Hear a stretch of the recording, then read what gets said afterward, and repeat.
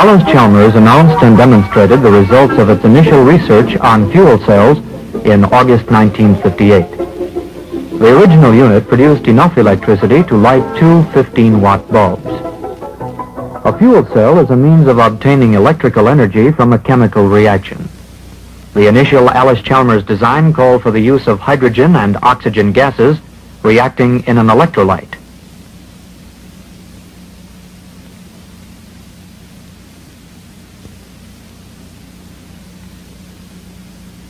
If the reaction is controlled, it produces an electric current, in this case enough to power a fan motor.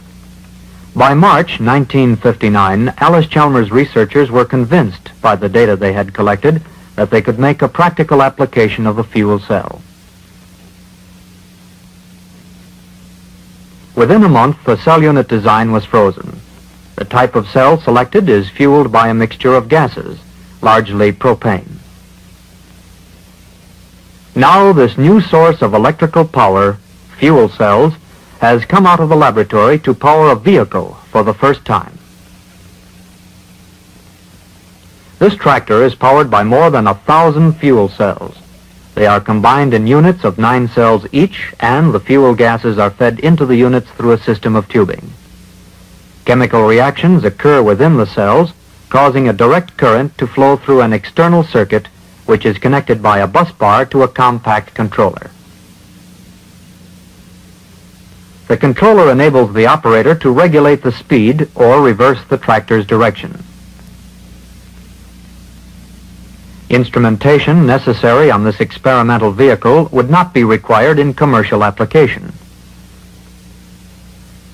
Turning the valve starts the gas flowing into the cells.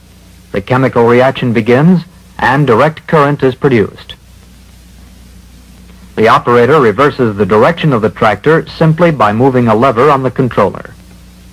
This reverses the polarity of the electricity flowing to the standard Allis Chalmers 20 horsepower motor. The speed and pulling power of the tractor is controlled by a second lever on the controller.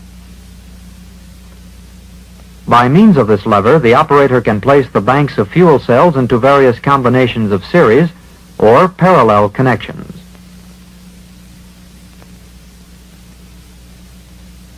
Protective covers are placed on the tractor as it is prepared for a demonstration in the field.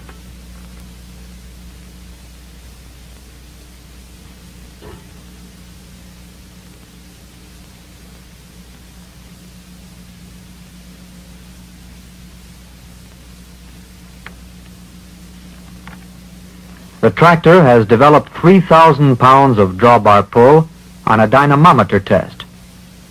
This field test through hard, dry ground, pulling a multiple bottom plow, demonstrates the pulling power of this engineless tractor.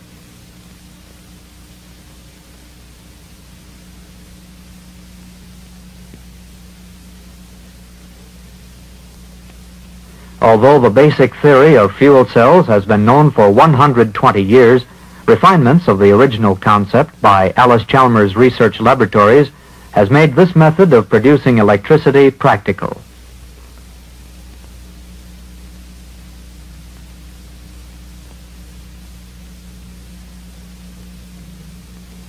Even starting the tractor with the plowshares in the ground is a smooth and easy operation because of a high torque developed by the direct current motor.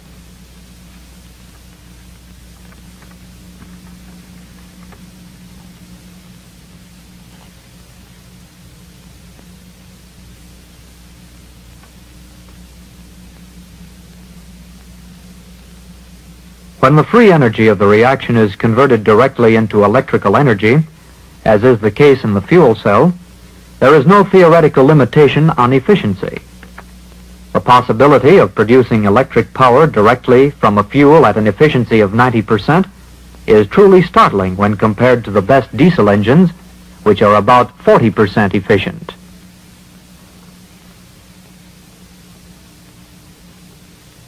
The Allis Chalmers fuel cell operates at normal pressure and temperature.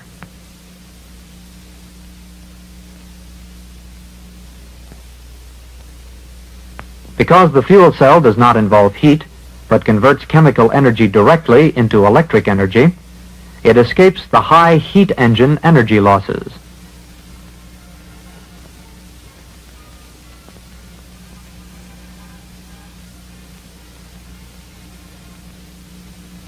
The application of the fuel cell is virtually unlimited.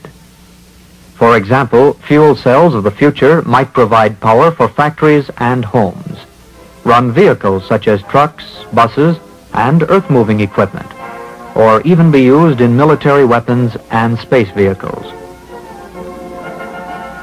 Even now, Allis Chalmers scientists and engineers are working on the next phase in the development of this new source of power.